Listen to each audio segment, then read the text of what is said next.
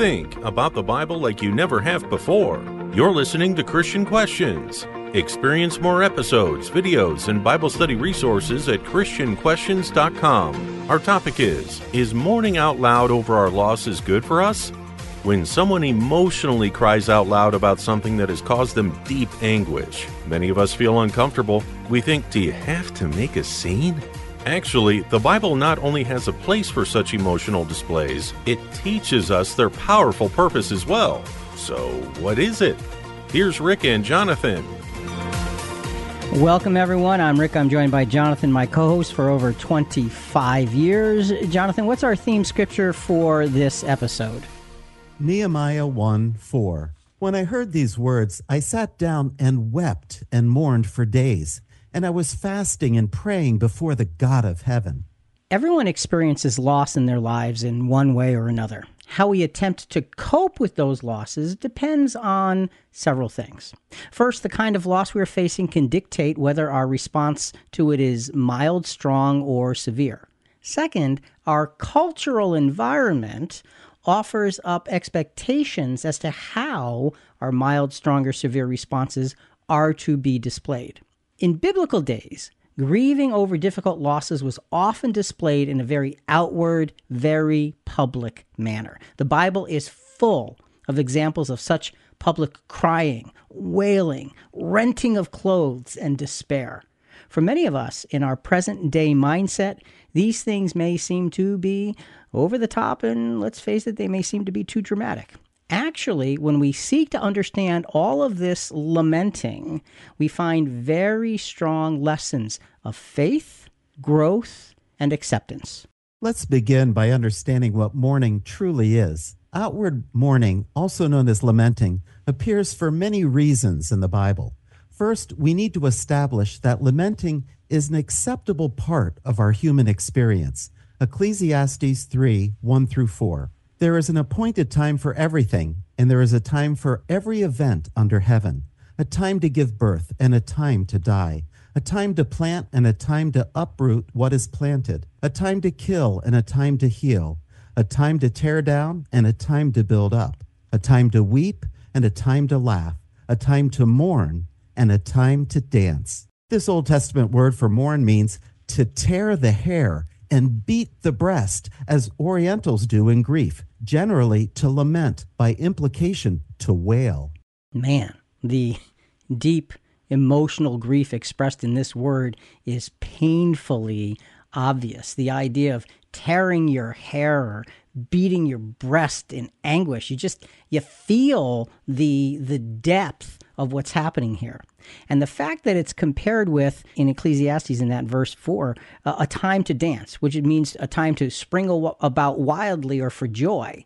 These are two dramatically different things. It gives us a sense of how opposite these public-like actions are. Lamenting was not just feeling bad and quietly crying, which, by the way, is entirely appropriate. We'll expand that a little bit more as we go. Lamenting is an outward expression of anguish and grief. That's what it is, and that's where we want to sort of kick off our conversation on how do we understand this more fully. Lamenting is appropriate for many, many reasons. And we're going to touch on many reasons as we go through our segments with you today. We begin with lamenting personal loss. An example of personal loss is lamenting a spouse. The first time this word for lamenting appears in Scripture is when Sarah, Abraham's wife, died. Genesis 23:1-2. Now Sarah lived 127 years. These were the years of the life of Sarah. Sarah died in the land of Canaan, and Abraham went in to mourn for Sarah and to weep or bemoan for her. This is a deep anguish on the part of Abraham. He is personally and outwardly expressing his loss. So when it says he went in to mourn, it's that same word from Ecclesiastes. And you think about this. He lost his wife. But think about Abraham and Sarah and Jonathan, all the things they went through for all of those years, the promised child, and then having to wait 25 years and laughing. And it's an amazing story of drama that the two lived. You can just feel and imagine the anguish of losing his partner like that. So lamenting over the loss of a spouse is a very, very, very legitimate way that we outwardly express that anguish. The next example here is lamenting over the loss of a child. The raw emotion of loss is revealed with a different word when Jacob's sons led him to believe that Joseph was killed by a wild beast. In fact, they had sold him into slavery. So, Jonathan, let's look at Genesis 37, 29 through 35. I know you're just going to sum up parts of those verses. Let's look back at the story of Joseph. Joseph's brothers put him in the pit because of jealousy. Verse 29 reads, "Now Reuben returned to the pit, and behold, Joseph was not in the pit, so he tore his garments." This was an outward display of grief. Then the brothers sold Joseph into slavery and poured goat's blood on his coat of many colors to show their father Jacob and trick him into believing Joseph was dead. Here was Jacob's reaction, verses 34 and 35. "So Jacob tore his clothes and put sackcloth on his loins and mourned for his son many days. Then all his sons and all his daughters arose to comfort him, but he refused to be comforted. And he said, 'Surely I will go down to Sheol in mourning for my son.' So his father wept for him." This Old Testament word for mourn is a different word, and it means to bewail or lament. So you see, Jacob's grief is very outward. And look, his son wasn't even dead, but he absolutely positively believed it to be so. I can't even imagine the kind of grief and loss of child. We've known several individuals to suffer the loss of children when they're young, and it's just overwhelming. And so you look at this, and the scriptures bring us to these things, and they show us the responses to these things. And there's something here for us to learn. Jacob is so grief-stricken, he could not be comforted. He couldn't be comforted by his family. He refused the comfort. This shows us the outward nature of his anguish. It was such a deep, soul-shattering experience that he had to feel it. And so the scriptures are really beginning to show us this is appropriate. We feel. We need to be able to express that feeling. Let's go to the next kind of lamenting here in terms of personal loss. We went through from a spouse to a child. Let's go to lamenting the loss of a parent. When Jacob died, Joseph asked Pharaoh's permission to bury Jacob in Canaan. And Jonathan, Genesis chapter 50. Well, Pharaoh not only gave his permission, but he sent along many of his own servants, soldiers, and officials for support and protection. Joseph and his household, his brothers, and his father's household all traveled to Canaan together. Let's read Genesis 50:10. "When they came to the threshing floor of Atad, which is beyond the Jordan, they lamented there with a very great and soulful or severe lamentation or wailing. And he observed 7 days of mourning for his father." So now we have Jacob in his death being mourned. And we see lamenting is not just on a personal level, but it's on a community level. They mourned.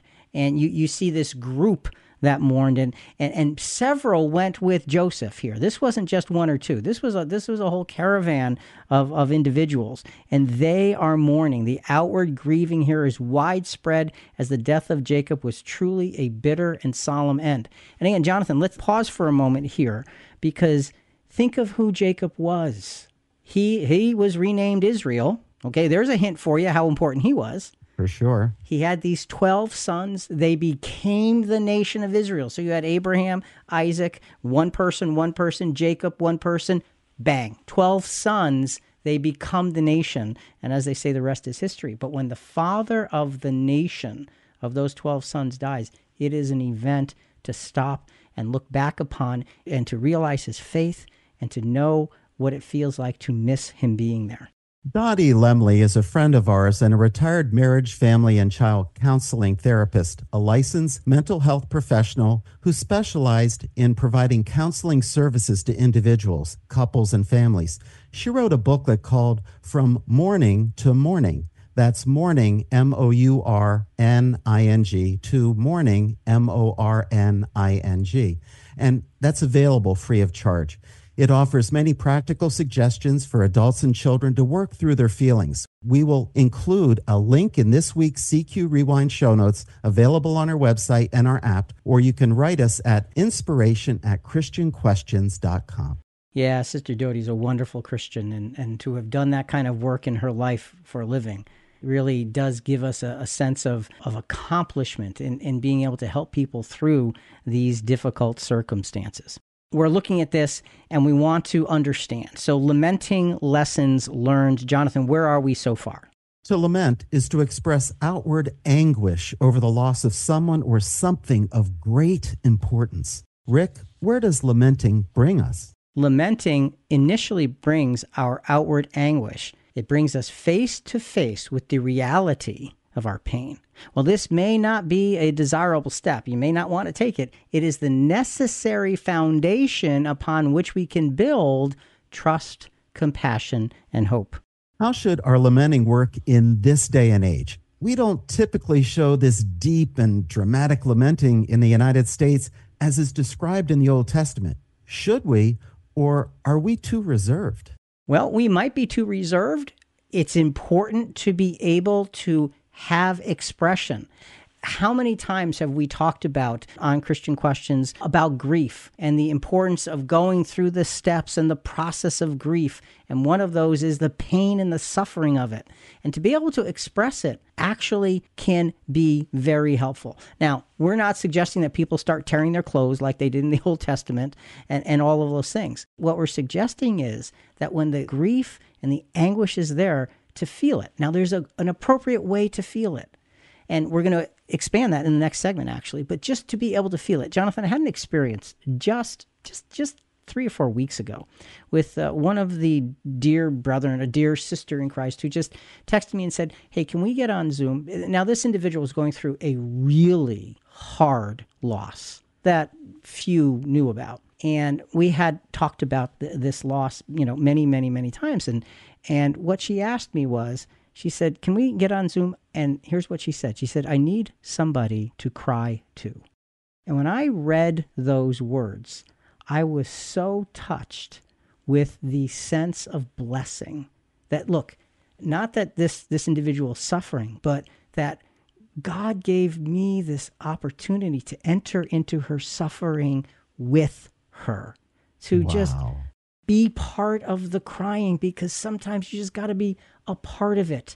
That's lamenting. That's good.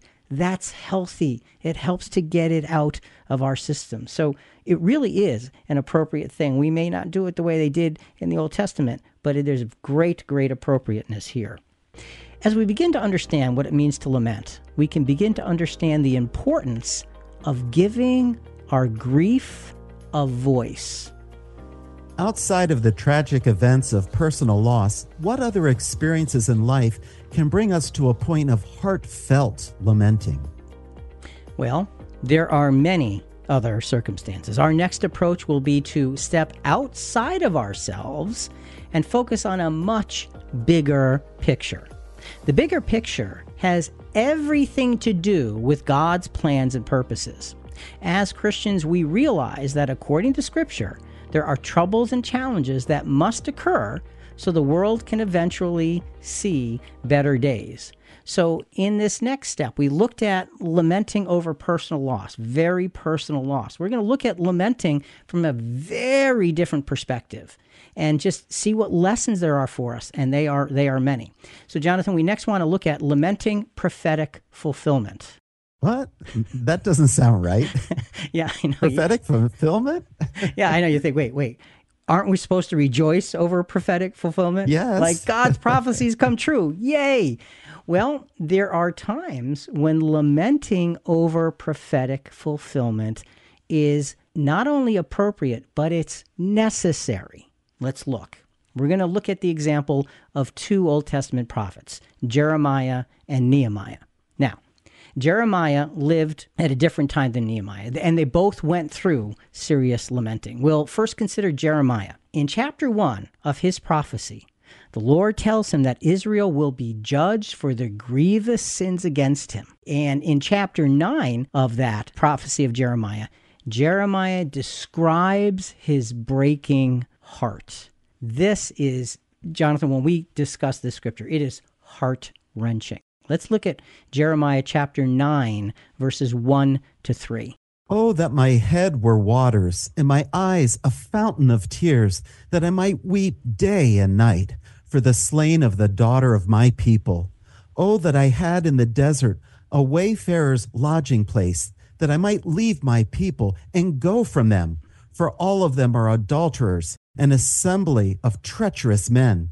They bend their tongue like the bow. Lies and not truth prevail in the land, for they proceed from evil to evil, and they do not know me, declares the Lord. So he is lamenting over the distance that Israel had gone from God. And when he starts in verse 1, oh, that my head were waters and my eyes were a fountain of tears. He's basically saying, if my head were only a lake, essentially, and my eyes were fountains where tears could day and night pour out of me, pour out of me, pour out of me, pour out of me without stopping, because I am so heartbroken for what's happened to my people. They've gone so far from our God. They've become adulterers and liars. You can see that Jeremiah is he's broken on the inside, and he does a wonderful job of explaining his brokenness to us. As tragic as this picture is in Jeremiah chapter 9, Jeremiah's lamenting will go on in the poetic proclamations of the book called what else? Lamentations. So, Jonathan, let's get a little bit of a sense of the book of Lamentations. Let's look at Adam Clarke's commentary on the Bible. The prophet begins with lamenting the dismal reverse of fortune that befell his country, confessing at the same time that her calamities were the just consequences of her sins. This is an interesting point. In all copies of the Septuagint, whether of Roman or Alexandrian editions, the following words are found as a part of the text. And it came to pass after Israel had been carried away captive, and Jerusalem was become desolate, that Jeremiah sat weeping, and he lamented with this lamentation over Jerusalem. And he said, and then it goes on to Lamentations 1:1. So in the Septuagint, it adds these couple of lines of introduction saying, here is Jeremiah sitting, weeping, lamenting, and here's what he said. So Jonathan, let's start with Lamentations 1:1, and then we'll go to verses 4 to 6. How lonely sits the city that was full of people. She has become like a widow who was once great among the nations. She who was a princess among the provinces has become a forced laborer. So this princess has become lonely, become a forced laborer, become a widow. It's just dismal what's happened to this once beautiful place that he's likening to this princess. Let's go to verses 4 and 5. The roads of Zion are in mourning, because no one comes to the appointed feasts. All her gates are desolate. Her priests are groaning. Her virgins are afflicted, and she herself is bitter. Her adversaries have become her masters. Her enemies prosper, for the Lord has caused her grief because of the multitude of her transgressions. Her little ones have gone away as captives before the adversary. He's even saying that the roads of Zion are in mourning because they're desolated, they're empty. There's nothing of value left. And you can see that Jeremiah is just pouring out his emotions over the transgressions of the people of Israel. Verse 6. All her majesty has departed from the daughter of Zion. Her princesses have become like deer that have found no pasture, and they have fled without strength before the pursuer. Well, Jeremiah was distraught over Jerusalem. It was helpless, and he was grief-stricken. Recently, we talked about Jonah and Nineveh. Remember what happened in response to Jonah proclaiming God's judgment against the city? The people repented by fasting, and they put on sackcloth and sat in ashes, and they all cried out to the Lord. What a great example for the people of Israel here. The Ninevites were not even followers of God, and they still did that because they believed in the prophecy. You can see that this mourning is such an important thing. And what is Jeremiah mourning? The fulfillment of prophecy. He knew it was coming, and he saw it happen. He didn't say, oh, well, gee, God said it, so woohoo. He is looking at it, and he feels the grief and the anguish of the power of the leaving of God, the disloyalty. He feels it. Like so many prophets before him, he preached with great zeal, but to no avail. He then watched the desolation occur. And as we can see, he is grieving mightily over that desolation. Well, why the loss? Because God's words were being ignored by the people. Now, think about it. Jeremiah could have been angry or hateful. He could have been like most people in bad circumstances, blaming God or being jealous of others that have it so good. But that's not what he did. No, and that's a really, really important point. He is not looking at pointing fingers or backlash. He is just broken over the sinfulness of the people that God told him was going to happen. Jeremiah lamented over God's prophetic words being fulfilled before his very eyes. And it's a great lesson, Jonathan, of being engaged in the work that you're supposed to be engaged in. These prophets didn't just speak words because God told me to say this, so I will say this. Thus saith the Lord. This is what is going to happen to you. They lived the words that they spoke, even when those words were so devastating. Now, here's the thing, and here's where the lesson of lamenting comes into play in a very different way. First, we saw lamenting being important to help us face our reality. Now, we're going to see that even in the throes of such deep lamenting, such deep lamentation, Jeremiah looked upward with great faith and hope. He had faith and hope. Let's go to Lamentations chapter 3, verses 20 to 24. Surely my soul remembers and is bowed down within me. This I recall to my mind, therefore I have hope. The Lord's loving kindness indeed never cease, for his compassions never fail. They are new every morning. Great is your faithfulness.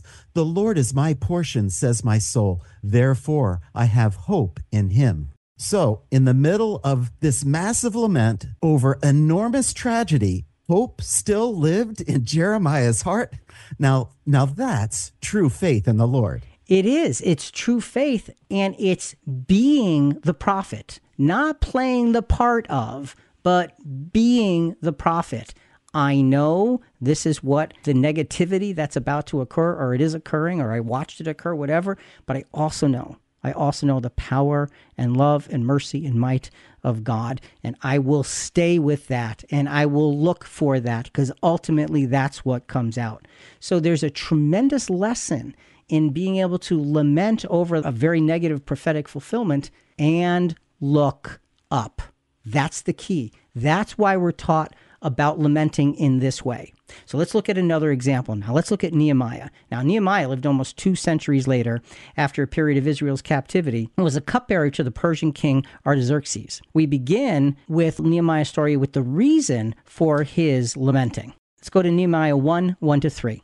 Now it happened that one of my brothers and some men from Judah came, and I asked them concerning the Jews who had escaped and had survived the captivity and about Jerusalem. And they said to me, the remnant there in the province who survived the captivity are in great distress and reproach, and the wall of Jerusalem is broken down, and its gates are burned with fire. What a sad and depressing report. What's Nehemiah's response? Well, let's go to verse 4. When I heard these words, I sat down and wept and mourned for days, and I was fasting and praying before the God of heaven. Rick, Nehemiah is overwhelmed with grief by this report because the captivity had ended.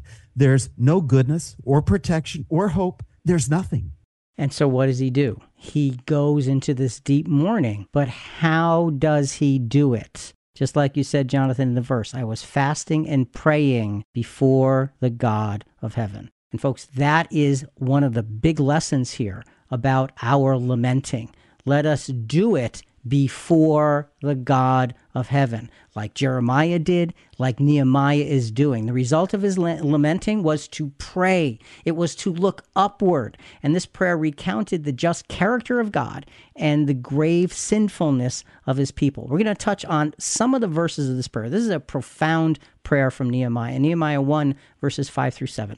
And it impressed me, Rick, how many times Nehemiah said you or your to God in these verses. I beseech you, O Lord of heaven, the great and awesome God, who preserves the covenant and loving kindness for those who love him and keep his commandments. Let your ear now be attentive and your eyes open to hear the prayer of your servant, which I am praying before you now, day and night, on behalf of the sons of Israel, your servants, confessing the sins of the sons of Israel, which we have sinned against you. I and my father's house have sinned. We have acted very corruptly against you, and have not kept the commandments, nor the statutes, nor the ordinances which you commanded your servant Moses. You're right. It's all about God. You. You're the great and awesome God. We have sinned against you. And you notice he doesn't say my ancestors or those other ones have sinned. He says we have sinned against you. I and my father's house have sinned. We've acted corruptly. We have done all of these things wrong. And he is lamenting.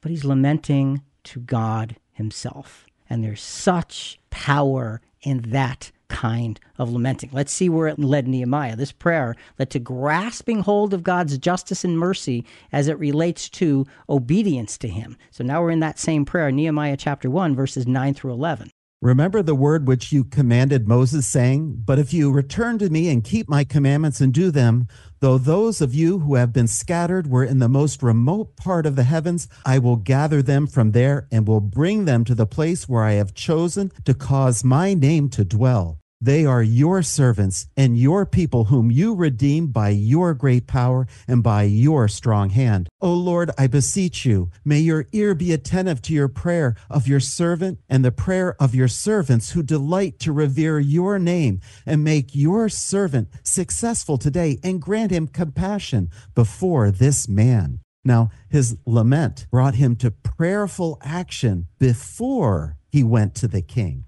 Yeah, he actually went to the king, and he went to the king prepared. So when the king said to him, hey, you're looking kind of down, and I'm doing a lot of paraphrasing right here, Nehemiah says, well, the king says, what's the matter? I never see you like this. And Nehemiah says, well, the walls of Jerusalem are in a shambles. And the king says, well, what can we do? And it's like, and I'm making this up, obviously, but it's like Nehemiah pulls this 55-page document that he has written out. And he says, well, now that you mentioned it, here are the things we need to rebuild the walls. Here's what we need to rebuild the gates. Here's how we're going to do it. So you're right. It brought him to action to say to God, we have sinned against you, but let your servants try to do your will. And Nehemiah rallied the people to do something remarkable. We have two examples of lamenting with faith and hope. First, in Jeremiah's case, there was no evidence in anything changing. In Nehemiah's case, he had the ability to institute change with God's blessing. And that's important because it doesn't always work in the Nehemiah fashion. Sometimes it works in the Jeremiah fashion. Either way, what are we supposed to do? Lament before God. Jonathan, our lamenting lessons learned, where are we? God's plan to navigate through this present evil world affords us many circumstances in which lamenting the sin and darkness around us is appropriate. We should feel its pain and suffering. Rick, where does lamenting bring us? Lamenting brings us, first of all, it initially brought us face to face with hard reality. That's what it first did. And now it should always bring us to looking up to God in faith and hope. Look up to God in the midst of your anguish, in faith and hope. We have these two marvelous prophets and many others do exactly that. What are they doing? They're teaching us how to focus our lamenting. It's not just about how I feel, but it's about to whom I express those feelings. Looking up to God in faith and hope. The purpose of our crying out in grief and anguish is not only to face our reality, but to cause us to look up in prayer. Facing reality and praying in faith and hope, that sounds like a pretty complete story. What else can lamenting teach us? Oh, you have asked. Our next learning experience is focused on growth. Here, we're going to look at the challenges of our own lives and the sometimes tragic impacts they could have had on us. Such impact often brings lamenting. Aside from learning to look up in faith and hope, there are other enormous lessons that we can learn as well. So looking up in faith and hope sounds like, okay, great finish. No, it's actually a great start. It's actually a great framing for what is able to come next. So next we're going to look at lamenting personal sins and personal experiences. So we lamented personal loss. We looked at lamenting prophecy being fulfilled. Now we're looking at lamenting, Jonathan, when you and I screw up badly, okay? And we happens too many times. Yeah, brother. we've had our share of those, haven't we? Yes, we have. Okay, so let's use a scriptural example. King David. King David lamented over the consequences of his own sins. After David's sin with Bathsheba, the prophet Nathan came to him and told him a story about a rich man's egotistical, unjust, and merciless treatment of a poor man. Now, he's telling this story to David to get David's attention. He knows David's not going to hear him immediately. So David's response to this story was to proclaim a judgment from the king of fourfold restitution and then death to the rich man, after which Nathan turned the tables and proclaimed judgment against David. So here we have David having the opportunity to lament his own sins forcibly put before him. 2 Samuel 12, verse 7, and then verses 9 to 10. Nathan then said to David, "You are the man. Thus says the Lord God of Israel, it is I who anointed you king over Israel. Why have you despised the word of the Lord by doing evil in his sight? You have struck down Uriah the Hittite with the sword, and have taken his wife to be your wife. Now, therefore, the sword shall never depart from your house, because you have despised me, and have taken the wife of Uriah the Hittite to be your wife." What would be a common response to being accused of a wrong? Most people would blame someone else or justify their actions. What did David do? Well, what David did is he was now disarmed. What Nathan had said to him was put before him in a way that because he was honest, because he was truly loyal to God at heart, he could not deny it. He knows that he's wrong. And here's what happens next in 2 Samuel 12, verses 13 to 17. Then David said to Nathan, "I have sinned against the Lord." And Nathan said to David, "The Lord also has taken away your sin. You shall not die. However, because by this deed you have given occasion to the enemies of the Lord to blaspheme, the child also that is born to you shall surely die." Then the Lord struck the child that Uriah's widow bore to David, so that he was very sick. David therefore inquired of God for the child, and David fasted and went and lay all night on the ground. The elders of his house stood beside him in order to raise him up from the ground, but he was unwilling and would not eat food with them. So David is engaged in this deep and powerful and sorrowful begging, lamenting before God. He is prostrate. He refuses to move. He's the king, and he refuses to move because he is facing the depth of his own sinfulness. And he's willing to just continue to face it and continue to face it. His fasting and praying, his lament was a sincere cry to God for mercy. 7 days later, the child died. 2 Samuel 12, 19 to 20. But when David saw that his servants were whispering together, David said to his servants, "Is the child dead?" They said, "He is dead." So David arose from the ground, washed and anointed himself, and changed his clothes. And he came into the house of the Lord and worshipped. Then he came to his own house, and when he requested, they set food before him, and he ate. You can imagine David pleading with God, "I have sinned. It's my fault, not the child's. Please don't take the child's life." And just a side note, it wasn't until after the baby was born that Nathan told David of his sin. So David is actually living with this sin for 9 months. That's right. And he is hiding from this sin for 9 months. And he is being taken apart from the inside out because he knows better because of this sin for those 9 months. He's going through this very long, difficult process. And Nathan finally brings it to his attention. Thank God he brings it to his attention. David's lament. And here's the interesting thing. When it came to an end, what's the first thing he did? He gets up, he cleans up, he makes himself presentable to go to the temple to worship. Because that's the most important thing. worship God. And then when he is gone before the Lord God, he is then able to say, okay, I now need to get back to my life. Later, David was able to write about this experience. As we read excerpts from Psalms 51, this is a psalm directly about this experience, let's take a note of what his terrible mistakes in lamenting before God taught him, because he learned tremendous lessons here. So let's pay attention, because here come the lessons of lamenting from our personal sins and personal experiences. Psalm 51, verses 1 to 4. Be gracious to me, O God, according to your loving kindness, according to the greatness of your compassion, blot out my transgressions. Wash me thoroughly from my iniquity and cleanse me from my sin. For I know my transgressions, and my sin is ever before me. Against you, you only, I have sinned and done what is evil in your sight, so that you are justified when you speak and blameless when you judge.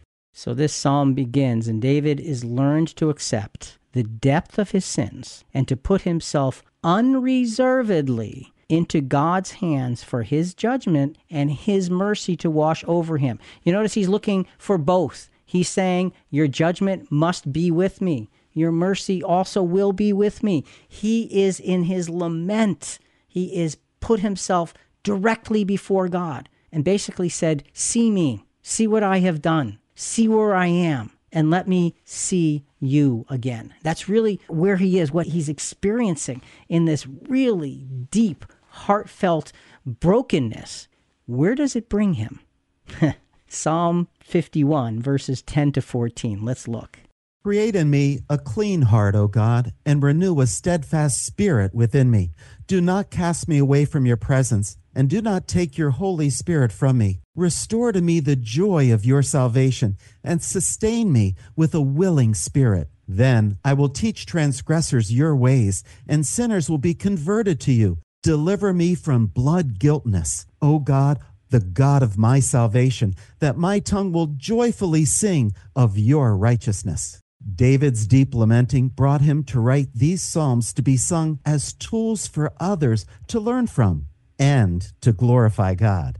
His deepest, darkest, private sin he made public to become a teaching tool to honor God. His lamenting brought him there. It made him clean before God. David learned to rejoice in God's judgment and mercy, and then be able to share that freedom with others. His experience showed him how to have compassion for and connect with others in their own overwhelming trials. We need to try as best as we can to learn from this kind of an experience. You know, I don't remember the podcast. It was years and years and years ago. But we featured a story of a Christian man who was driving one evening with his wife and child. And they got T-boned by another car. And it was a drunk driver, hit on the passenger side, and his wife and child were killed instantly. And he tells his story. It was a drunk driver, and it was a young man.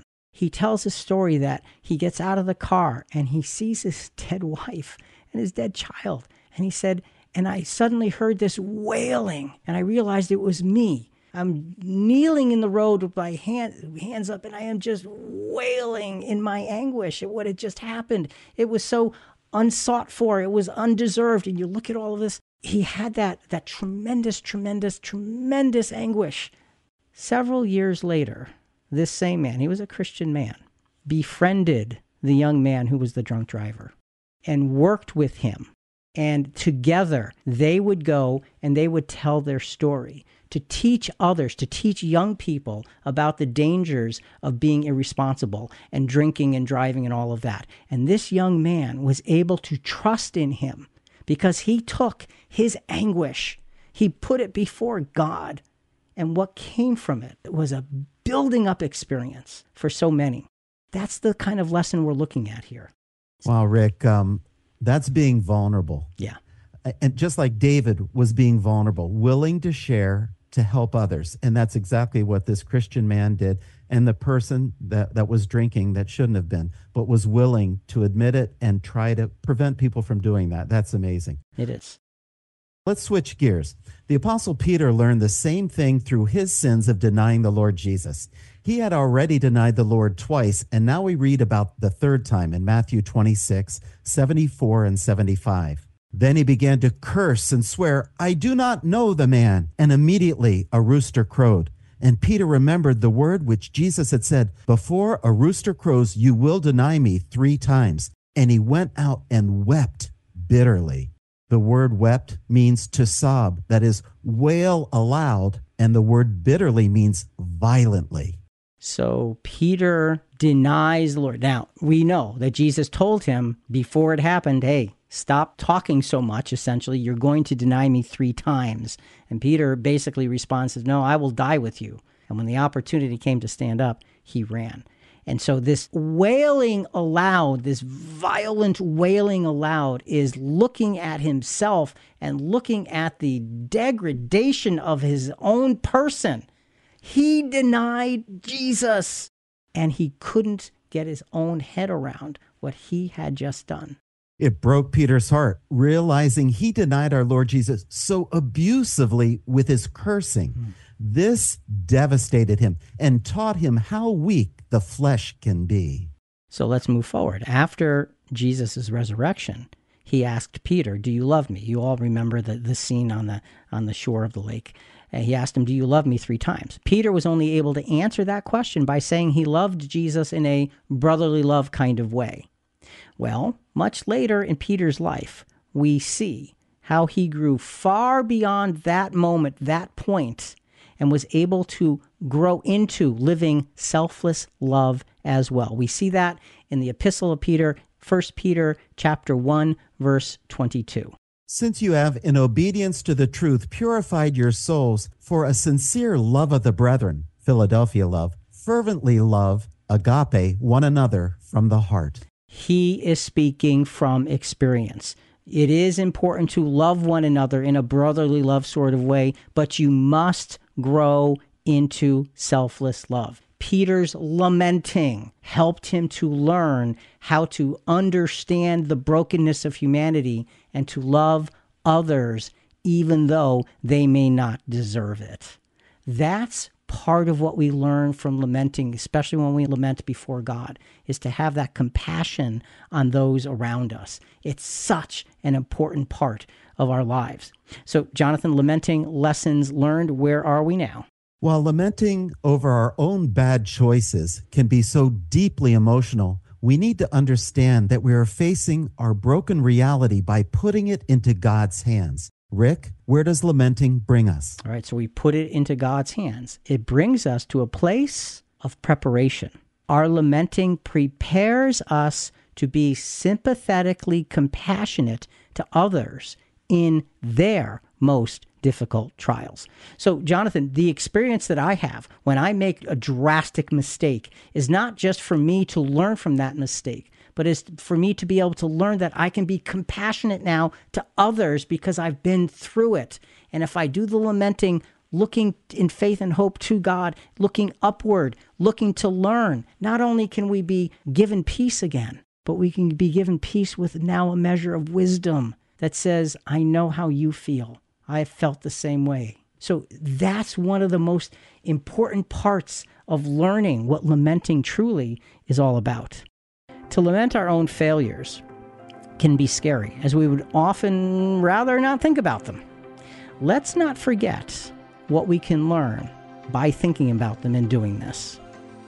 So lamenting connects us with reality, helps us look up in faith and hope, and teaches us deep compassion. What else? Well, what we've seen thus far is that lamenting is an outward demonstration of the anguish of the brokenness in our world. It's so important to comprehend that God knows about this brokenness, and his plan has long ago put in place the remedy for that brokenness. Our final look at lamenting has everything to do with seeing it in the larger context of God's overall plan. Now, this is different than seeing it from the standpoint of lamenting prophecies being fulfilled that bring us to sorrow. There's something even bigger here. Before we get into this, though, Jonathan, we want to just establish what we've been talking about. Lamenting is a healthy practice. We can enhance our fellowship by sharing in lamenting. Let's look at Romans 12, 14 to 15. Bless those who persecute you. Bless and do not curse. Rejoice with those who rejoice and weep with those who weep. This is saying we should enter into the pain of others and feel their sorrow. It's such an important thing to be able to enter into someone else's experience, because when we do that, what we're trying to do is say, where are you? What are you going through? How can I feel that along with you? Maybe I can't sympathize. Maybe I've never gone through it, but I can empathize. I can put my arm around you and say, I'm with you. I'm with you. And by entering someone else's experience, we can feel their difficulty, and it helps us to communicate, and it helps them to be encouraged. We can show our heartfelt attachment to the brotherhood by lamenting. Another example here is Agabus. Now, he was a Christian prophet in the Apostle Paul's day. He had just prophesied the Apostle Paul would be bound in Jerusalem, and the brethren didn't want him to go. So let's look at Acts 21, 12 to 14, because this is another example of lamenting. When we had heard this, we as well as the local residents began begging him not to go up to Jerusalem. Let's pause here. You can hear the brethren pleading, Paul, don't go. Don't walk into this trap. We need you. Verse 13. Then Paul answered, what are you doing, weeping and breaking my heart? For I am ready not only to be bound, but even to die at Jerusalem for the name of the Lord Jesus. And since he would not be persuaded, he fell silent, remarking, the will of the Lord be done. We must do what the Lord wants us to do. We should not doubt, even though it might be hard. And that's such an important thing. We shouldn't doubt, even though it might be hard. The Apostle Paul in this scripture, I love the way he expresses himself. What are you doing, weeping, mourning, and breaking my heart? This is hard for me, but I have to do what I have to do. And so when they all realized that he was so firm, they fell silent. It's like, okay, let the Lord's will be done. So their lamenting showed him their love and their compassion and their fellowship with him. What a great example. That's why lamenting is so powerful and so helpful for us. So let's take a look now at lamenting, the last examples of lamenting. Lamenting the sinfulness of sin. Not necessarily my sin or your sin, but sin in general. Now, before we get to this, Jonathan, one critical point as we begin this next view of lamenting is that lamenting should in no way be confused with complaining. Why? Scriptural lamenting is an important step in a larger process, while complaining is usually merely an outburst with no positive direction. Scriptural lamenting is bringing us somewhere. It's helping us to work through issues, to be able to stand more firmly, to honor and please God, to encourage others, to heal. It's encouraging all of those things. Let's look at another scriptural lament, Psalms chapter 13, verses 1 through 6. How long, O Lord, will you forget me forever? How long will you hide your face from me? How long shall I take counsel in my soul, having sorrow in my heart all the day? How long will my enemy be exalted over me? Consider and answer me, O Lord my God. Enlighten my eyes, or I will sleep the sleep of death. And my enemy will say, I have overcome him, and my adversaries will rejoice when I am shaken. At this point, this is a lament. And it's all like, how long, O Lord? How long? How long? How long? Look at this. Look at that. Look at this. How long? How long? It is the frustration. You can see that the pouring out before God is so, so important. Because here's what verse 5 and 6 say. But I have trusted in your loving kindness. My heart shall rejoice in your salvation. I will sing to the Lord because he has dealt bountifully with me. Now, wait a minute. He has dealt bountifully with me. He was just saying, this is bad, and this is bad, and this is bad, and this is bad, and this is bad, and this is bad. He has dealt bountifully with me, Jonathan. It's putting God's greatness into perspective with our immediate issue. And it's saying our immediate issue hurts, God. Here it is. And then it's saying, but I know you are so much bigger. Your providence is so much more far-seeing than my eyes can be. And I know you have and will deal bountifully with me. It's seeing the goodness of God through the sinfulness of sin. Let's change gears. Let's go to the New Testament now. Jesus lamented over Israel. He lamented over Israel at the end of his ministry. He did it in several ways. His woes to the Pharisees were a form of lamenting as he cried out to them about the troubles they were bringing upon themselves. We did a podcast on this very recently where you listen to what he's saying to them and the intensity of, don't you see your error? It was hurting him to have to tell them. Well, he ends those woes in the following way. Matthew 23, 37 to 39. Jerusalem, Jerusalem, who kills the prophets and stones those who were sent to her. How often I wanted to gather your children together, the way a hen gathers her chicks under her wings, and you were unwilling. Behold, your house is being left to you desolate. For I say to you, from now on, you will not see me until you say, and he quotes from Psalms 118:26, blessed is he who comes in the name of the Lord. Well, this prophecy was a song that was sung for the celebration of the Passover processional. It was one of the last verses sung as the people entered the temple gates to worship the Lord. Originally, it depicted Israel's Exodus journey from Egypt to Mount Zion. That's what it originally depicted, and what Jesus is saying is it's going to depict your journey to reconciliation to Mount Zion. That's what he's saying to them. Blessed is he who comes in the name of the Lord. So he lamented over the loss, but he also put it into the context of the prophecies yet to be fulfilled. That's Jesus. That's how he did it.